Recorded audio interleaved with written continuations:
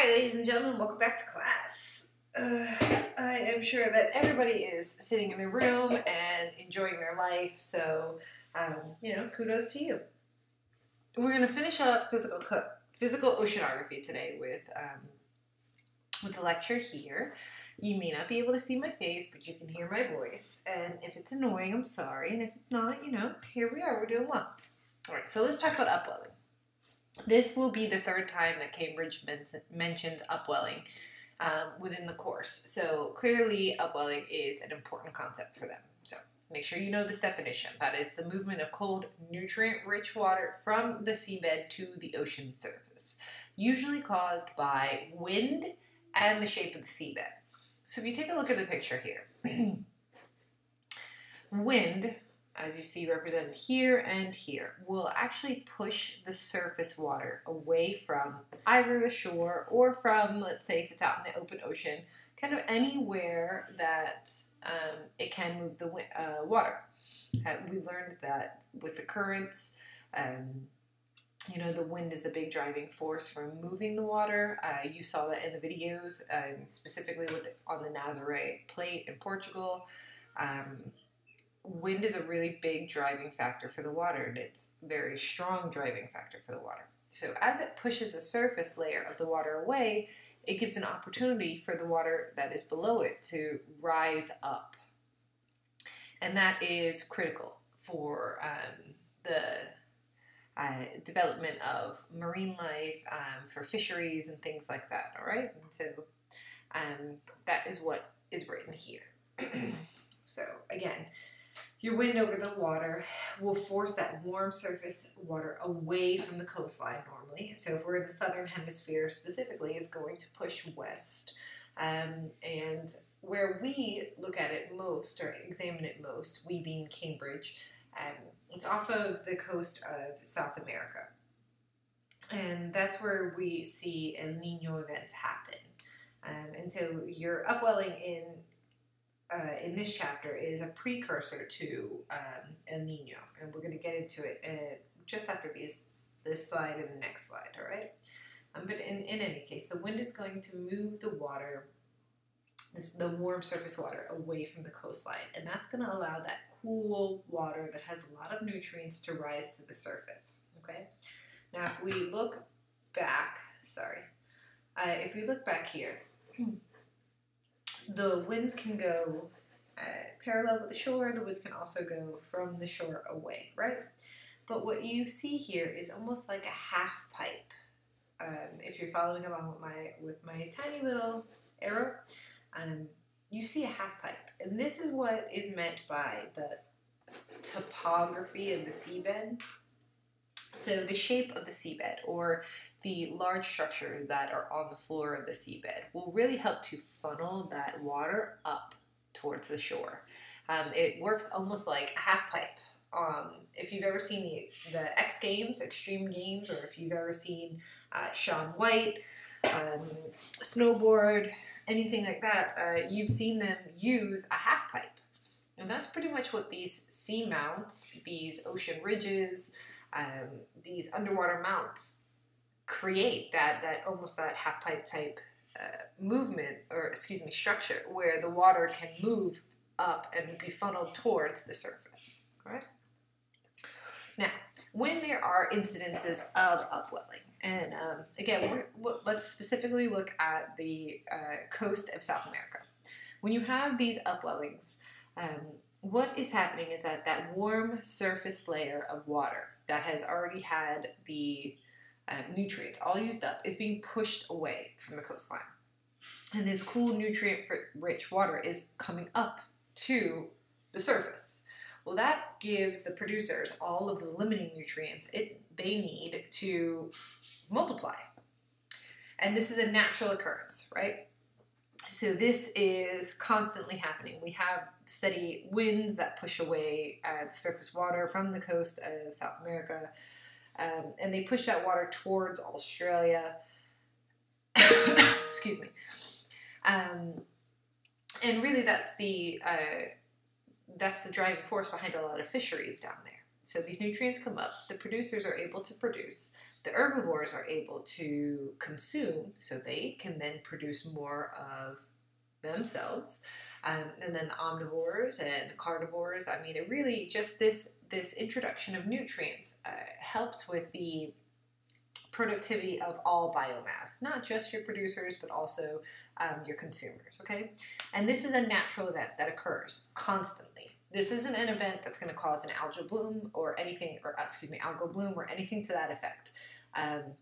This is natural. This is a normal, healthy ecosystem with high productivity based on your upwelling, okay? So keep that in mind. Now, why do we talk about that? We talk about that because, excuse me, there are times where the trade winds don't necessarily come down to push the surface layer of the water away from the coast. This happens in Chile and again in South America, where it prevents the upwellings from occurring. Okay, now during normal conditions, like any year that's not considered an El Nino year, during normal conditions, usually the surface ocean water is very warm, and because of that, a lot of evaporation and condensation occurs, and you have a lot of storms that end up brewing over the Pacific Ocean, but because of the winds, get pushed over to Australia. Now that is a really good thing for Australia, and that brings fresh rain and water to an area that's experiencing drought, and it's also moving a lot of the surface water towards Australia. So this is a positive thing for Australia and Indonesia, right? Then this allows the upwelling to occur off the coast of South America, and so this is the normal. That is the normal process, right? So you've got storms from the warm water, you've got the winds pushing these storms over to Australia, and Australia experiencing periods of heavy rain that is helping to end the drought that they're in, okay? During El Nino conditions, this occurs usually every 3 to 5 years, the surface temperature of the water will be 0.5 degrees higher than the mean surface temperature, which means just a change of half a degree. That small change usually is a result of weakened trade winds, right? So the winds that, as you see here up in the top right, the winds that would normally push surface water towards Australia. Let's pretend we are here and South America's here. This would push water that way around the globe, right? So you'd end up here where Australia is. Those trade winds are weak or weakened. And so the water that's on the surface cannot be pushed away, which means that warm water just kind of piles up next to the surface, eliminating the upwelling. If it eliminates the upwelling, productivity immediately slows, right? So you don't have that influx of nutrients coming in, so productivity is slowed, which means that many organisms die. Less food, less organisms, right? It also means that these storms that would normally occur and be pushed to Australia now kind of stay right up there off of the coast of Chile, and they move north towards California, all right? And so really, this is a negative thing kind of all around. So like South America experiences heavy rainfall and a loss in fishery life or a loss of productivity, and then Australia and Indonesia, continue to suffer drought. So this is a negative thing, and that's what El Nino is. It's really just a half a degree change in the surface temperature of the water. These weakened trade winds not behaving as they normally would, causing a stop of upwellings on the coast, ruining productivity, and increasing the likelihood that there would be heavy rain clouds in the area, and then causing Australia and Indonesia to continue through their dry seasons and suffer droughts. Okay? All right, now let's move on to monsoons. I don't know if any of you have ever experienced, or no, excuse me. I don't know if any of you have ever seen a movie where a monsoon has occurred. They usually are formed in the Indian Ocean, on the Asian plate.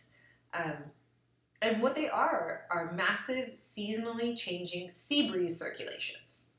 So let's take a minute here and actually look at these drawings. So this is just a breeze, a sea breeze, and it's due to, that's right, convection currents, right?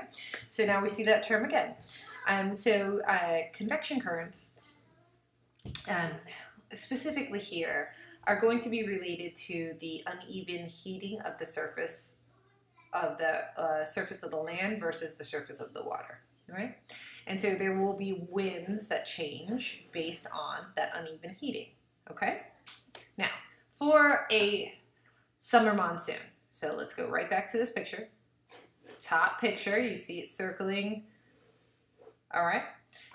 Okay, so for your summer monsoon, what's gonna happen is your land is going to absorb the heat from the sun much faster than the actual ocean will. So if we look at the specific heat, the surface layer of the earth, the land, is going to reach that specific heat and then have to start radiating heat off of itself before the water will. The water is able to take in the heat and disperse it. Think of how many billions of gallons of water there are versus how much of that specific area of land there is. So if you take a look here, this can be the heat here can be absorbed and dispersed, whereas the heat here has nowhere to go, but right here, we're right here, okay? Now, that creates a large temperature difference between the land and the water. As the land is heated, it heats the particles that are above it. Remember when we talked about your tides, you talk about the particles that are in the atmosphere and pushing down on the water, right? Same thing that happens over land. You have your particles in the atmosphere pushing down over the land. And those particles get heated, right? And this will drag in hot, moist air that is adjacent to the coast. And that will cause the southwest wind that you see in that first picture. The water will condense into clouds over the land and then start to rain down in a torrential pour or downpour. That makes up 80% of the rainfall in the area for the year. Now let's go back to the picture. So basically what's happening here, this land is heating up really fast. The surface layer of the ocean is also heating up, right? So you have a lot of evaporation going on.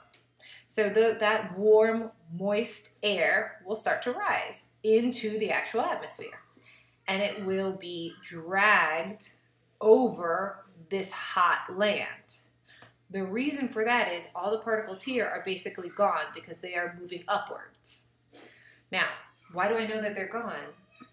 Because they are being heated up and expanding, and as hot air rises, it drags in cooler, not cold, but cooler air up.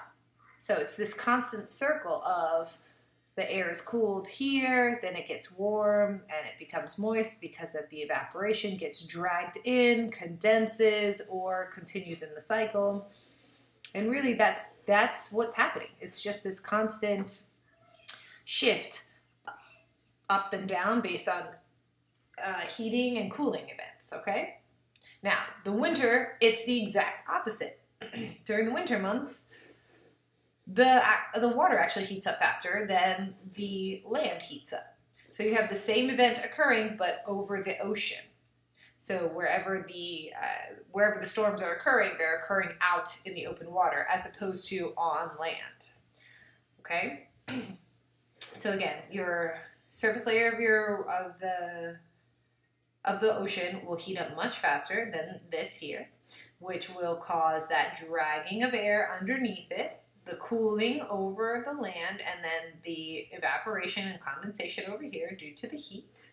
And you will see storms, okay? Now again, this is a circular wind pattern.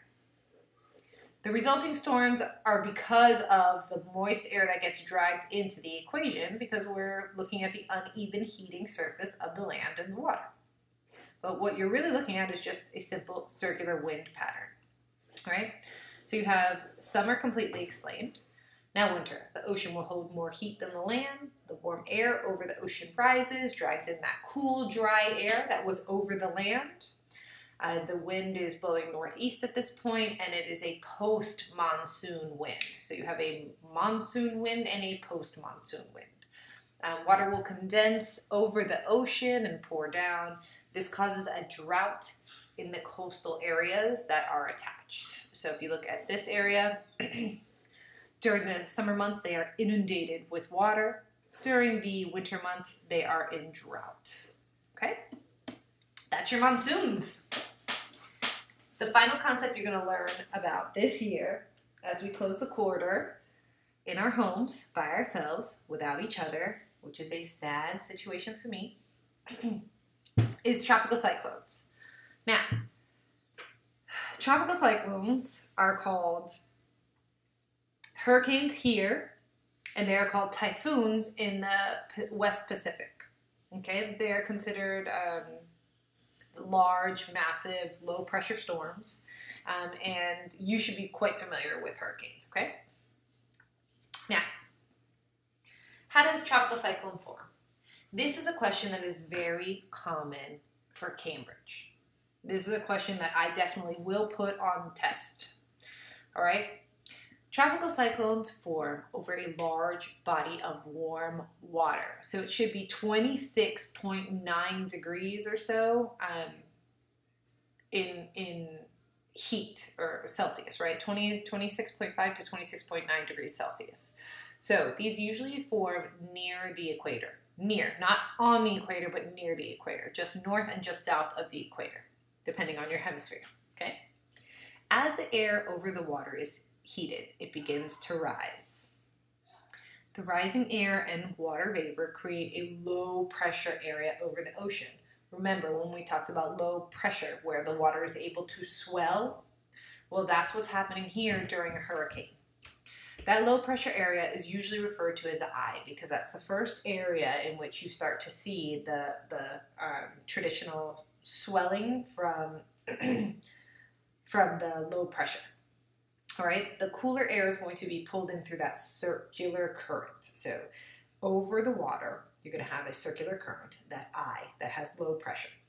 And that circular area is actually going to drag in warm, moist air or cool, moist air. It's going to drag it into the system, all right? The cool air is going to be heated. It's going to collect evaporated water. And then this movement of water and air starts to create that typical cyclical wind cell. And then the warm air and water will condense and start to release a lot of stored energy in the form of heat, which will then heat up the particles that are already in the storm or particles underneath the storm and continue that cycle of drawing in cooler, moist air, warming that air, allowing that air to join with the circular currents of wind, and so on, right? The cyclone will spin based on the Coriolis effect and gain energy through the convection current, right, of the cycling, cooling, or warming air. And then it will also gain a lot of energy just by staying over bodies of water. The moment that it moves off of the water, the system starts to deteriorate because it needs that low pressure warm water to continue to move. Now, this is the exact answer. The parentheses, right, that's just me being obnoxious and writing in the Coriolis effect or convection current or that's right near the equator. You don't need that part of it. What you need to write is that a tropical cyclone forms over a large body of warm water, and then start to explain that as the air over the water is heated, it rises. That rising air and water vapor creates the low pressure. That low pressure area is referred to as the eye. This is where the cooler air is being pulled into the current. The cool air is heated, it collects evaporated water, it begins to spin, creates winds. The warm air and water condense and release stored energy in the form of heat, right? Latent heat. This heat, along with the heat from the sun, helps to heat even larger amounts of air and water, right? So it's a cycle that continuously fuels the system. There are so many points where everything is being heated specifically because of the energy that it creates, okay? Now, what are some of the features of a tropical cyclone? And you want to know the features of a tropical cyclone. You have storms, you have strong winds, you have low pressure, you have an eye, right? You have the typical circular spin of it. Now that's not written here, but that's a question and an answer, a Cambridge question and answer. So you want to know what those features of the tropical cyclone are. And how do they impact the coast? Well, the winds and rain can be incredibly destructive. They are also considered very dangerous, right? Think about Hurricane Katrina. You saw a lot of death, not just death of the land, but human life was taken, animal life was taken. So it causes a lot of death. It can be very dangerous, very destructive. It also destroys properties. It erodes the shoreline. It damages anchored boats. It damages regular boats. Storm surges cause flooding, again, increasing the amount that properties will be damaged, increasing the idea that, or the amount of people that could be affected or killed by flooding, okay? With all this destruction comes some positive, right? Ecologically, the storms replenish water to an area which is dry or arid, so it's bringing in fresh water from the rains, right? Not the salt water that you're thinking of, but the rains will bring in a lot of fresh water and rehydrate dry areas. It also brings in nutrients to those areas, okay? These storms, the wave action from these storms, also erode coastal reefs and damage properties and shorelines. So there are positive and negatives, mostly negatives, but there are some positives to tropical cyclones impacting coastal communities. That is it. You are done with Chapter 7 and you are done with the Cambridge curriculum for this year.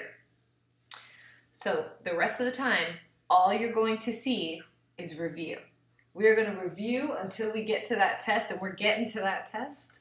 And hopefully we'll be up and ready to go by the time we get there, okay? Again, I hate doing this online. I miss your faces. You guys are really important to me. So I'm sorry it had to be online, but I'm glad that you're getting the instruction.